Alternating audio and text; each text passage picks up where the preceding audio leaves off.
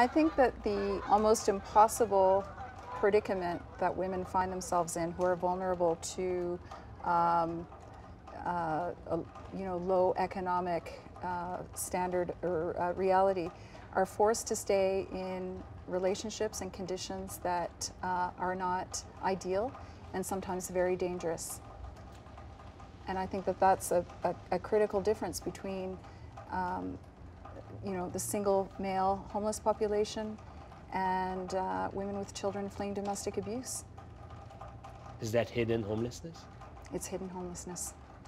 It's women who don't have the alternative, who don't have a safe place to go, are remaining in abusive environments because that is the shelter that they understand or have available.